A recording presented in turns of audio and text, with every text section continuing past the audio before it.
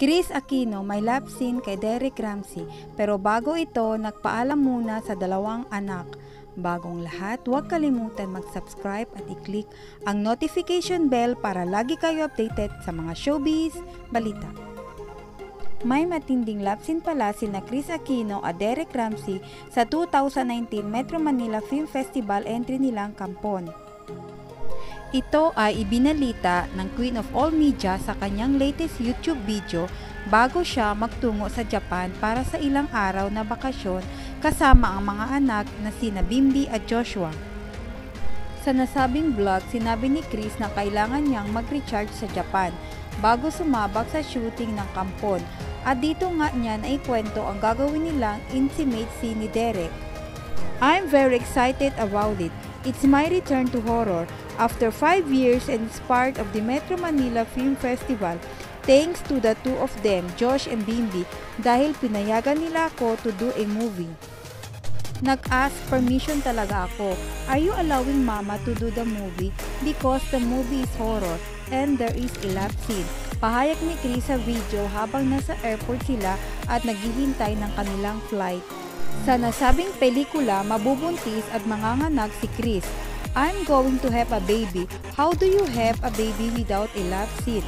Sabi ni Bim, bilhan ko lang daw siya ng 20 games for the Xbox and I don't know where else the games and I get to do a love scene. Kasi sabi niya naman, "Maamor in the Philippines, what kind of love scene is that really going to be? And you have endorsements, so I really doubt that you're really going to show anything. And what are you really going to show? You're all bones." And I said, "That's true." Pagpatuloy pa ni KRIS.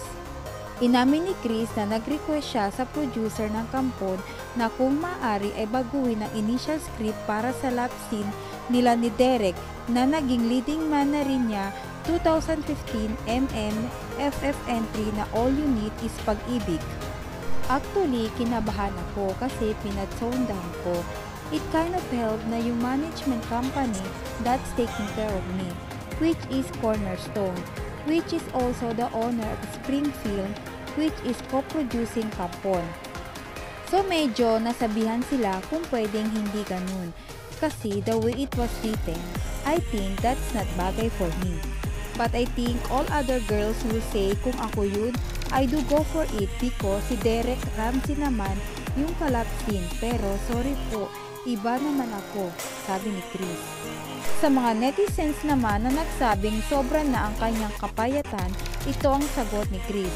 "Super effort na ako to put on at least 6 pounds para hindi masyadong lubog ang face for the big scene because it will start shooting Ampon in 2 weeks.